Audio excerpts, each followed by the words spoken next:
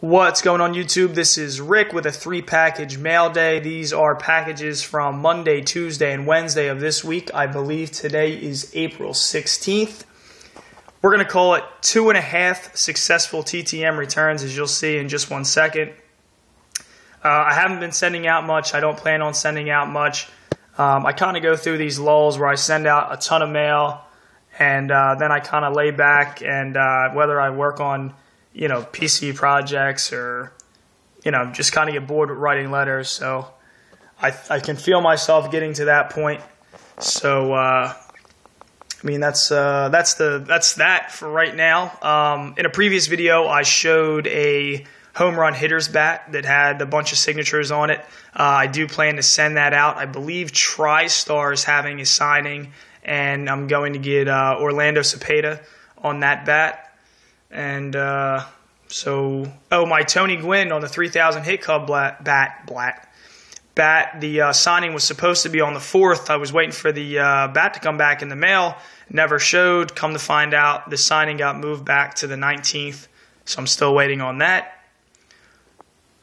We'll get into the TTMs now, I guess. It is a success, but it kind of busted a project.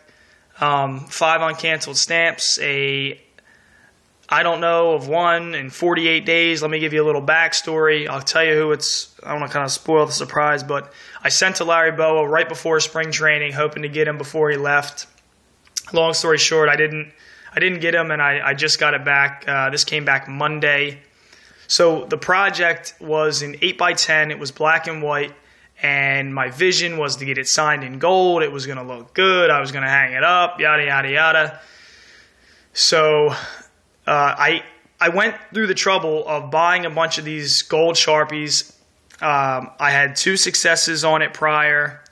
And, I guess that kind of, in what direction this is going now. I get the package back Monday. The marker's not included. And I open it up. And Mr. Boa did sign it, but he signed it in blue. So he kind of, it's a success, and I'm very thankful that he took the time to sign it.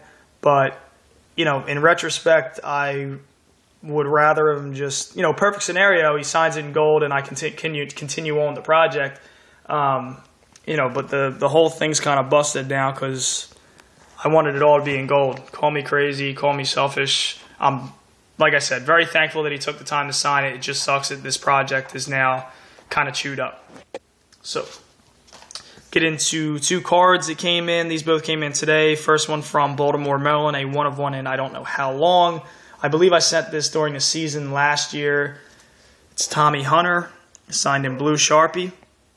And the second one, coming in from Philadelphia, Pennsylvania, a 1 of 1 in 36 days. I think it's number 29 for the 93 Fleer set.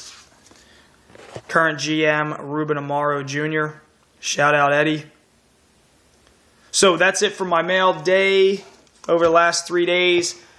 About that, don't misinterpret what I'm saying. I'm very thankful that Larry Boa signed that. I'm just kind of bummed that it wasn't in gold. So, don't think I'm some kind of joker. That's it. Look forward to hearing back, and take care.